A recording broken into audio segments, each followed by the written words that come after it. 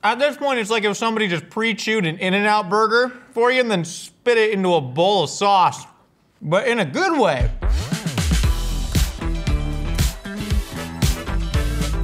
Hey, welcome to Mythical Kitchen, where dreams become food. To address the elephant on my head, I've decided that I'm gonna try and be a beanie guy. If you think I pull it off, comment below. If you think I look like a real piece of crap and you hate me, also comment below. Either way, comment. So what are we making today? We are making an In-N-Out calzone. Why are we making an In-N-Out calzone? Because In-N-Out is stagnant. I love them so much. I grew up eating In-N-Out, but they have not changed their menu in like 60 years, and I think they haven't changed their menu because no idea good enough has come along to change their menu for them. So that's what I'm doing, because you're taking the handheld innovation of the Italian calzone and you're transmuting that into the In-N-Out flavors, and I think it is the perfect hybrid, and I'm going to win the love and respect of President Lindsay Snyder. That's right, that's In-N-Out's corporate president's name. I don't know why I know that. We broke the recipe down to 3 easy steps. You can snag the time codes right there. We also get a full written version down in the description. Let's get cooking. So for the In-N-Out calzone, we're starting with a pretty basic pizza dough right here. We got some water that's been warmed, but not past 110 degrees, because that's what kills yeast. But then anything after 104.25 degrees kills humans. That's why hot tubs aren't allowed to go above that, because you can suffer. Y'all ever notice that there's like way more warnings on every hot tub everywhere than there is on like any alcohol bottle or lid? That's crazy, man. I wanna be in a 115 degree hot tub. I want you to sous vide me to medium rare. Anyways, we're gonna go ahead and we're gonna add some yeast to this water right here. We're gonna get that blooming. We're gonna make a basic pizza dough to shove a bunch of In-N-Out flavored ingredients into there. Also, I remembered why I know the name of In-N-Out's president, and that's because like 5 years ago, I wrote a GoFundMe petition to try and get a veggie burger on the secret menu at In-N-Out, because they haven't changed their menu, but they have all these secret menu items. You can get the Flying Dutchman, which is just like beef and cheese on a little plate. You can get animal style, right? That's not even on the official menu, but they even have it copyrighted. We're adding some sugar to get that yeast blooming and stir that up. But, there's not a single veggie burger. You can order a grilled cheese at In-N-Out, but that's just a burgerless burger. So I did a whole GoFundMe that has up to 45 signatures last time I checked. We'll link it below. And go try and add the Frying Starchman, which is what I called it. It's a brick of coagulated animal style fries shoved inside of a bun. And I petitioned Lindsay Snyder and what I estimated to be millions that would follow me, but nope, only 43. But you 43 people out there, you're the real ones. All right, so we got the yeast blooming. We're gonna go ahead and we're gonna add all of the flour to the stand mixer. I have a lot of history at In-N-Out. We're gonna add garlic powder and salt. The In-N-Out parking lot is where like rival high schools would fight each other, but it was like a high school fight, so no one would ever actually do anything. You know, people would show up and be like, "What's up, bro? What's up?" And then that would go on for 15 minutes and everyone would leave, so pretty exciting stuff. There we go, we're just gonna turn this on and we're gonna drop in our water and our oil. We'd go to In-N-Out after every like youth basketball game, and that was the first time I was introduced to the idea that a friend's mom said, which was she ordered a bun protein style, which is no bun, just lettuce wrapped, and she said the bun is the only part that's bad for you, as she ate like 3/4 of a pound of beef and American cheese. So that's another fun thing that happened at In-N-Out for me. A little internalized lifelong carb phobia, no biggie. We're gonna drop in, yeah, get it working. There it is, there it is. Now we're just gonna run this way. Hold on, I need something to poke it. Sometimes you gotta put a knife inside your machinery to get the flour incorporated. There it is. Maybe we should just stop it. And we'll turn it on high. You know, life's short, just crank it, you know? I'm gonna shut this down. I'm gonna fold in the dough a little bit, just trying to incorporate some of that shaggy flour in there. Beautiful, and So we're gonna let this run for about 5 minutes. That's gonna knead the dough. It's gonna elongate some of those gluten structures. You've seen us make pizza dough before, but this isn't pizza dough. It's In-N-Out calzone dough, and it's way different. How? Unclear. That said, we're gonna let this knead. There it goes, nice, turn into a nice shaggy dough. And then we are going to get this covered, rested, and we're gonna make our In-N-Out beef filling. So now we gotta make our In-N-Out burger inspired beef filling for our In-N-Out burger inspired beef calzone. If you're keeping track of the acronyms at home, that's IBIB and IBICF, if you are. So we're gonna start our IBIB right here. We're gonna take a little bit of oil, and then we're just gonna take a bunch of beef, and we're gonna slop that right in there. Of course, when they actually put this in stores, this isn't how they're gonna do it. This is my official pitch to In-N-Out. We're gonna season it up with, poop. I said poop. I forgot the salt. Just season this up with salt. Because In-N-Out does season their meat really well. This isn't how they do it in stores. My actual pitch to In-N-Out, this is what we're doing, Linz. We're close now, I call you Linz. I bought your $60 knockoff Vans In-N-Out shoes on the internet. Okay, I thought it was a collab with Vans, was not. Those are Walmart shoes. They hurt my feet. All right, but I still bought them. Anyways, Wendy's chili. Wendy's chili, right? What they do is they take all the leftover burgers at the end of a good hard Wendy's day and they chop those up. They put them into a giant vat with, I swear to God, ketchup and like some kidney beans and a little bit of onion slop. And they take what would be food waste and turn it into a really delicious 99-cent cup of slop that you can eat in a hot car. What I think In-N-Out should do is take the leftover burgers at the end of the day and they're just gonna chop it up and then they're gonna pop it into a pan with, wait for it, hold on, wait for it, In-N-Out spread. So this is what we're doing. We're taking ketchup, the ingredients of In-N-Out spread are ketchup, mayonnaise, pickle relish, mustard. We're gonna add that in there. A little bit of tomato paste just to thicken it.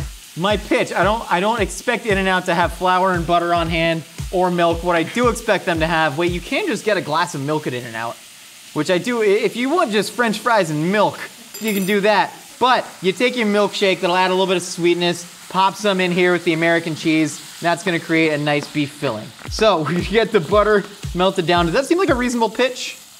Right, if I was on Shark Tank, would you give me 10% for a $9 million investment on In-N-Out beef slop? Because In-N-Out is very popular and it backs up traffic all over the streets. And there was this one time where I called up the Department of Transportation. This is real, this is real. It was for a story that I was writing. And I called up the LA Department of Transportation and I was like, hey, so like I literally saw a car accident because of a backed up In-N-Out line that was just leaking into the street the other day. Has anyone else like complained about this? And the guy was like, oh yeah, they call all the time to tell me about this. And I was like, cool, have y'all ever like tried to fix it? And he goes, oh, no, people sure do love their In-N-Out burgers. And I was like, yeah, but like, you know, it's car accidents, it seems like there's something you could do. Force them to go into a lot, go into a little switchback snake situation. And he goes like, oh yeah, but what are we gonna do about it? I was like, you're the Department of Transportation. I felt like I was in a Kafka novel. Do y'all read Kafka? That part of our demo? I also camped out at an In-N-Out for 6 hours once after the Oscars, trying to see, because celebrities go to In-N-Out after the Oscars. I think Brie Larson did it once, where she like brought In-N-Out into the Oscars to hand out to people. And so I was like, I'm gonna you know, do my paparazzi thing, and I sat at the In-N-Out for like a couple hours, eating the same cold plate of fries as like, you know, a security guard just like stared at me, and I was like, what, bro? I brought the fries. I'm drinking my Arnie Palmy. Anyways, 0 celebrities over the course of 6 hours walked in. There was a guy that I thought might have been Quentin Tarantino, but it was just a guy that kind of looked like Quentin Tarantino to me. And then I showed his picture to someone else and they're like, that's, not only is that not Quentin Tarantino, that's not even a guy that particularly looks like Quentin Tarantino. So that's a very exciting thing that happened to me at an In-N-Out. So now we got our beef slop going. We're gonna gradually add what would be In-N-Out's milkshake to this. That's looking nice and thick. And again, we're gonna add French fries to this inside our calzone. Can men have pregnancy cravings? Because that's what this is for me, right? Well, sympathetic pregnancies are a thing, right? Where like men, like, it's about to get real dumb in here. So like sometimes, you know, like a person can get pregnant and then like a man near that person can also experience symptoms of pregnancy. Is this real? Am I making this, or was that an episode of House? Anyways, point is, this is my pregnancy craving. It's just a bunch of Thousand Island favored beef slop with potatoes shoved inside of a pizza dough and baked. It's kind of got like Costco chicken bake vibes to it, except not at all. This is looking good. I think we're here, let's. You know what? Hot ketchup-y cream sauce. That's my drag name, and it's also a thing that I enjoy eating. We're gonna add a little bit of salt, a little bit of pepper in there. Yeah, that's the problem, it's under-seasoned. And we got our beef slop. What's next? Oh, it looks like someone threw up Hamburger Helper. Also looks like my lunch yesterday, though. This looks better than my lunch yesterday. I made a real piece of crap dish. Now that I see all the ingredients in front of me, I've started to have doubts about how this is all gonna come together, because I'm gonna let you in on a little trade secret. We don't practice any of this. Like, we never made this before. We have no idea how it's gonna work out, but we're about to see. We got this dough that's nice and proved. We're gonna punch it out a little bit. You might ask, what did it prove to me? It's a pun, you idiots! Golly. So we're gonna take that, sploop it down right there. We're gonna get a whole lot of flour on top of it. You might be asking, Josh, what? You're telling me In-N-Out, which prides itself on ease of customer experience, is just gonna be rolling out pizza dough fresh in every store? No. In-N-Out's gonna buy Pizza Hut. Call them that. If you are a stonk trader, buy up the Pizza Hut shares.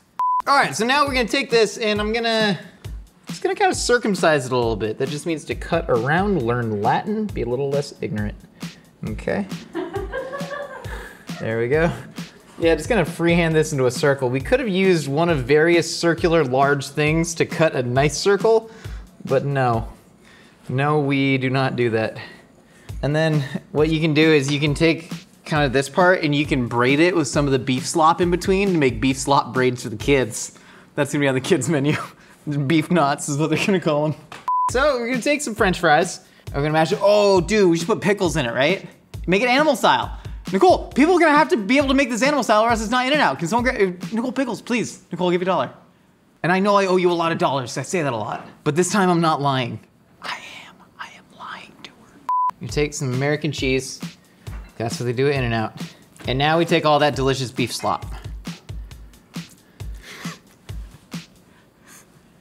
Ah, well, we're here. Also, anyone who says Five Guys is better than In-N-Out, fighting words. Every person from any part of the country that doesn't have In-N-Out always says that their version of In-N-Out is better. Like anyone from Texas is like, Whataburger is better than In-N-Out. No, no. I once went to a Whataburger at 3 a.m. after a strip club. Thanks for the pickles, Nicole. It's animal style, gotta have some pickles. We're adding the pickles in the spread, and now we're gonna take, here, we'll take the beef slop. We're gonna get some spread in there. Hot baked mayonnaise is a tradition in the Mythical kitchen. You know, some people have their own family traditions, like we do Feast of the Seven Fishes because we're Italian and we're trying to, hot mayonnaise here is what we do for Christmas as well. Remember that time I tried to put mayonnaise in the mashed potatoes and you all like really violently rebelled against me? I haven't forgotten. And now we fold it up. Okay. Now we're gonna braid it. It's a very simple calzone braid technique. You wrap it around the finger, then you add another finger, and then you wrap it around that, and then you pinch it and you wrap it, and you pinch it, and okay, and then you pinch it and you wrap it. Well, you're gonna pinch it again, then what? Guess what you're gonna do again? That's right, you're gonna wrap it, and then you're gonna.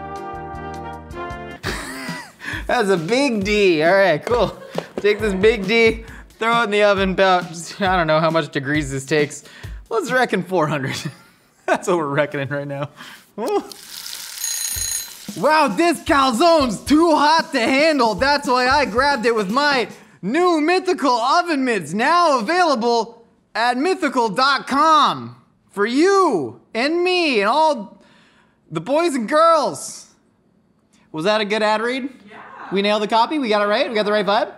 All right, cool, yeah, we made oven mitts. They work good. You saw them work, and I really like them, so I don't know. Buy them if you want, don't buy them. You know, donate money to charity or something, you know, you can do whatever you want. Your money. So we got the calzone out, and what we're gonna do is we're gonna brush this down with egg wash, and then we're gonna top it with French fries. That way it's got French fries on it. Here we go.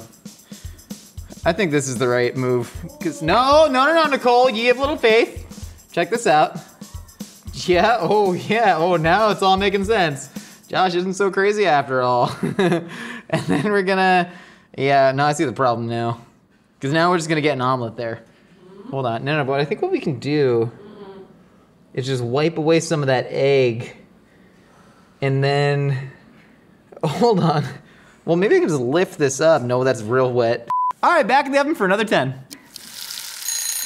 As you can see, the calzone is out of the oven and my cooking technique of pouring all the egg wash on it worked. Now you can just take this off and you got a nice little kind of what I can only call an egg fruit roll up.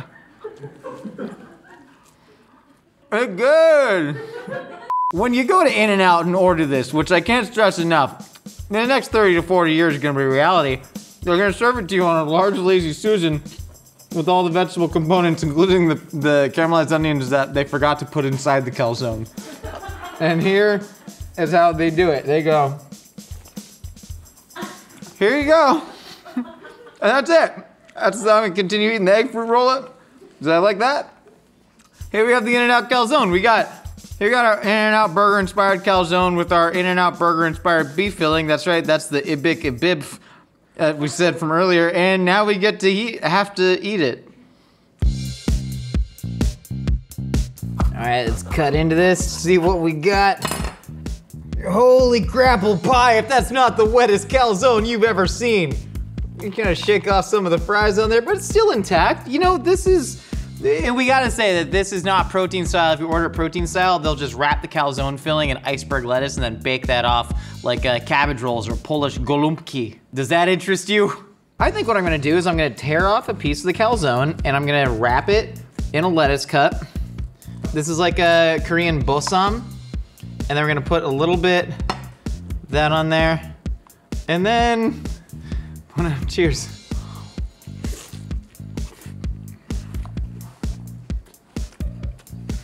Oh.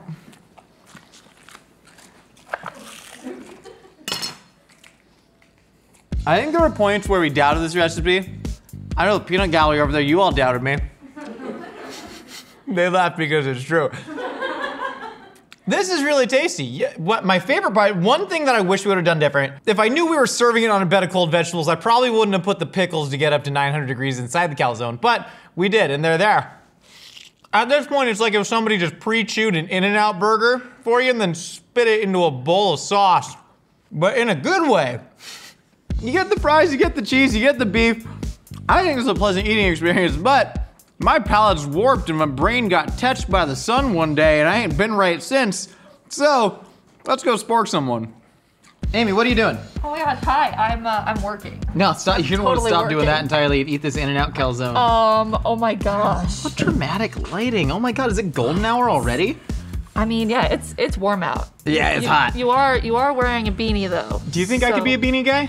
I think you could pull it off. It's the nicest thing you've ever said to me. Thank you. I know, I try. All right, so what we have here is an In-N-Out calzone. Okay. That is an In-N-Out spiced beef slop with cheese and potatoes and pickles inside of the calzone shell. Oh my God. Are you ready for this? Do you like In-N-Out? I love In-N-Out. Oh heck yeah, you're gonna dig this then. Oh my God, okay. We got a French fry crust. Do you want some caramelized onions? We did those on the side. Sure. Yeah. Here, no, Amy, don't be shy. Do you want some lettuce? Amy, also, it's on a spinning lazy Susan. Amy, no posted style. Oh my God. You can take a sec to chew. You don't gotta do it right away. That is so good. Is it the French fries on top? Mm-hmm. The crispiness and the cheesiness and the sauciness, the onions. Oh my God. It's like In-N-Out, but wetter. Yes. And you want that. It's a nice wet In-N-Out experience. I call it a wet zone. A wet zone. It's a hot wet zone. I think that's a perfect name for it. Would you pay $68 for this? I would pay $69. Nice! Amy, thank you so much for being our guinea pig today. No problem. And thank you all so much for stopping by the Mythical Kitchen. We got new episodes for you every week. We got new episodes of our podcast, A Hot Dog is a Sandwich, every Wednesday, wherever you get your podcasts. Hit us up on it. I was gonna hit us up on In-N-Out. Maybe.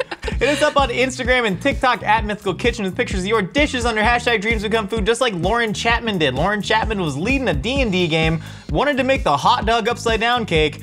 Apparently her entire D&D troop rebelled against her because they said that was disgusting, so she made a deconstructed version. They really loved it. Lauren, thanks for working with the recipe. You know, because this is all about making people happy. Look how happy Amy is. I'm so happy. I'm so happy. See you all next time. Can I eat the rest of this? Yes. Okay, great. Please, for the love of God, get it out of my sight. The Mythical Kitchen's favorite way to obliterate garlic immortalized in t-shirt form. Get the Palm Heel Strike tee now at mythical.com.